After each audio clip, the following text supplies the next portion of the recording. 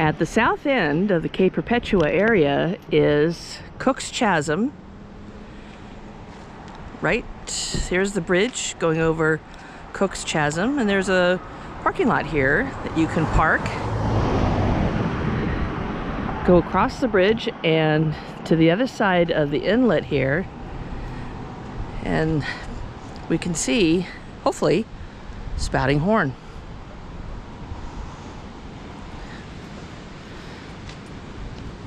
So let me go out here a bit and look down below. So here's our basalt bedrock. Up there went Spouting Horn. Here's our basalt bedrock. Wave erosion in the past has cut into this basalt exposed here, and now we have a relatively flat surface down there. We call that a wave cut platform. The platform itself has again been uplifted so that now it is above the incoming waves, and there is water sitting on the rock there, but that's just, you know, splash. The highest waves will splash water up there. Normally at low tide it would not be covered. So this area of volcanic bedrock has natural fractures that are relatively perpendicular to the coastline. So as the waves are coming in, the water is being forced up into these natural fractures, and the fractures widen, but the platform's been raised up enough that it actually starts out as a tunnel. And it's only when the top of the tunnel gets thin enough that it falls in, and then you get a wide channel like this. So if I move a little bit closer in, you can see how the channel is getting more narrow. It's actually wider down below underneath, but this is the remains of a roof that had been sitting above that channel. Now Spouting Horn, there it goes again. Spouting Horn occurs because there's a side channel that's been eroded.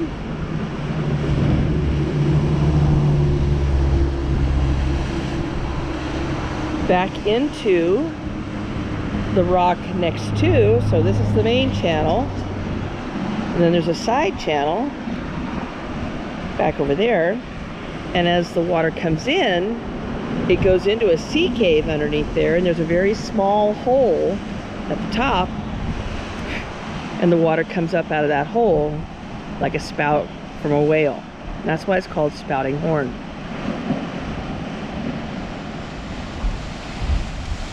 Now, not every surge of water that comes into the channel causes the horn to spout.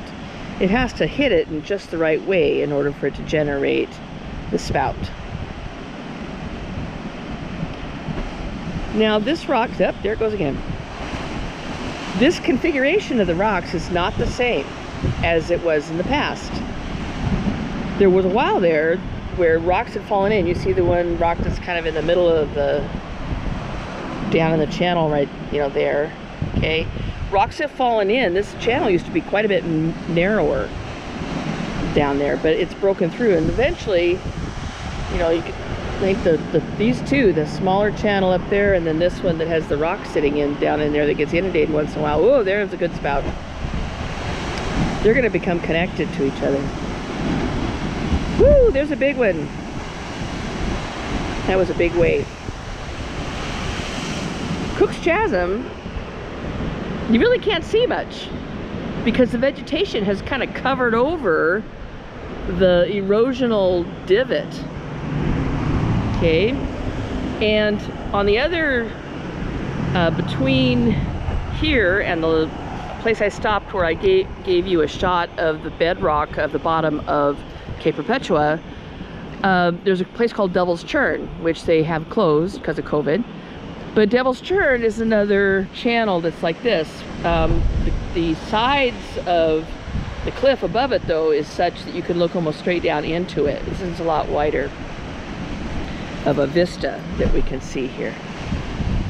So the water comes in here and really gets tossed around.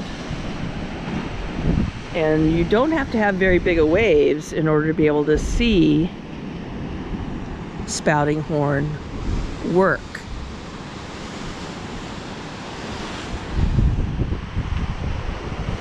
So get it even closer here. So 20 years from now, this wide area will probably, 100 years from now, this will be wide all the way back.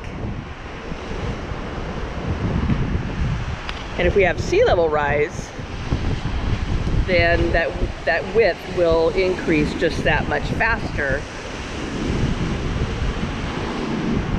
Now over here in the distance is a feature that we call Thor's Well.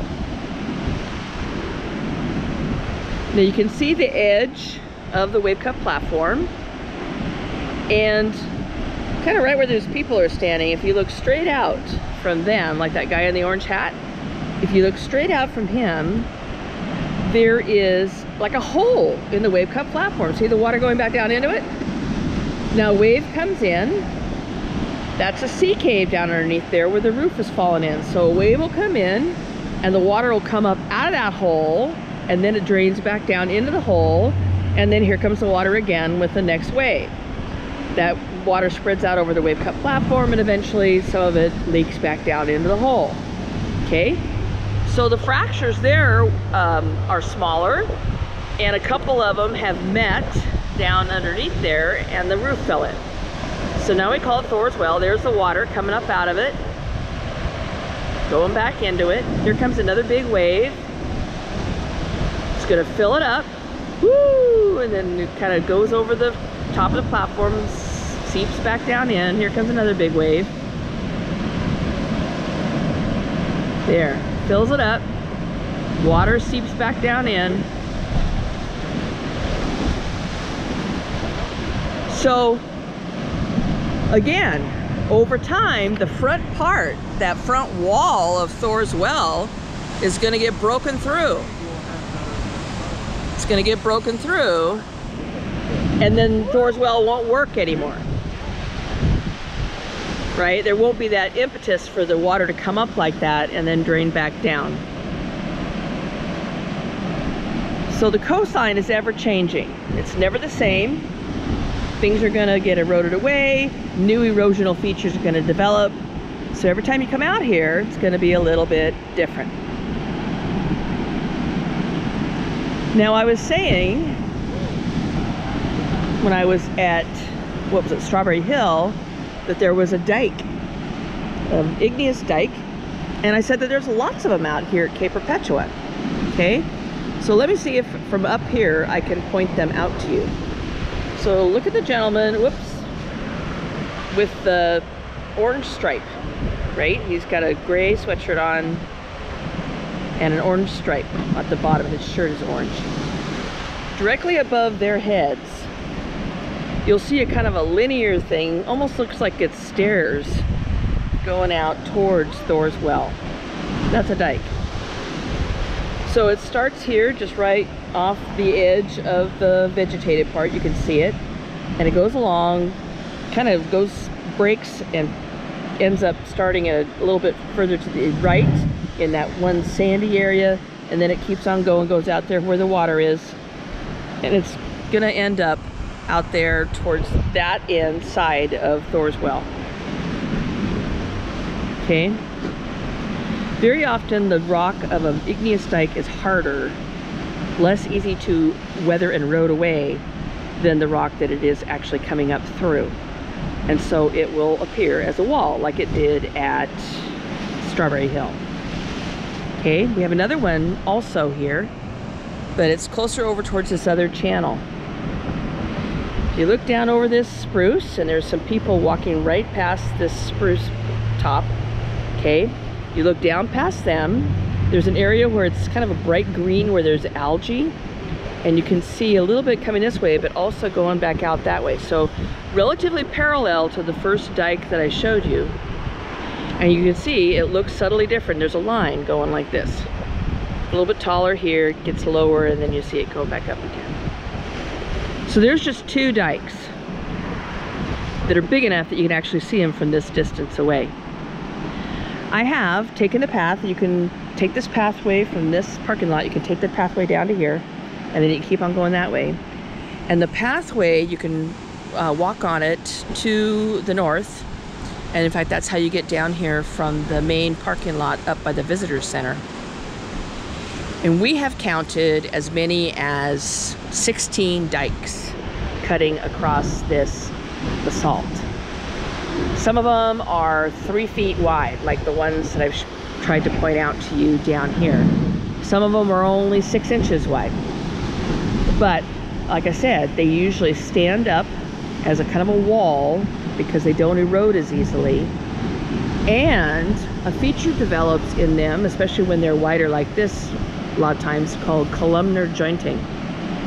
Columnar jointing occurs in basalt as it's cooling, and the cooling starts from the outside, like so. For an igneous dike that's coming up like this, it's going to start cooling on, where it's coming up through the rock, and it cools towards the inside, and it forms columns. Now in this case, those columns are over on their side. They're horizontal.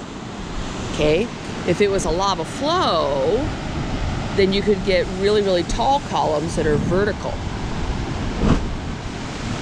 Okay, now let's take a look at Cape Perpetua itself. There's Cape Perpetua in the distance. Can you see the lines in it? The lines going across? Cape Perpetua is the remains of a shield volcano. It was formed out of lava flow after lava flow back, 35 to 40 million years ago by a hot spot somewhere that was out there off the coast. 35 to 40 million years ago, North America was not as far west as it is now. So in that subsequent amount of time, as the continent was going west, those hotspot volcanoes ended up being scraped off the downgoing plate, the subducting plate, and attached to the edge. And all the all the volcanic rocks that I've been showing you are part of that volcanism that happened, that formed this shield volcano. It didn't all happen at once necessarily, but it's the same, the hot spot is the reason that this basalt got emplaced.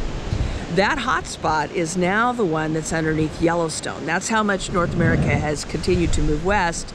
The hot spot stays in place and the plate moves over it. And so now, clear over there in the northwest corner of Wyoming, that's where the hot spot is now. Okay? So like I said, way up there on top, 800 feet high, and you can see on a clear day 35 miles out to sea. Now we've got a cloudy day today, but it's lifted up off the surface a bit, and so you can see quite a long ways out there. So there's multiple trails here at Cape Perpetua. There are the ones that come down to the Wave Cup platform, over where you can see the cars in the distance over there. That's past Devil's Churn. There's trails that also go down there on the Wave Cup platform there. If you are up at the visitor center, they have more than a couple trails that go up into the woods. Right now they've got all blocked off because we have such a high fire danger that they don't want anybody actually using the trails up into the woods. But it's a fantastic spot to come. If the tide is really low, you can get some good tide pooling in down here off of these Wave Cup platforms. It's just a really beautiful spot and well worth visiting at some time in your future if you haven't already been here.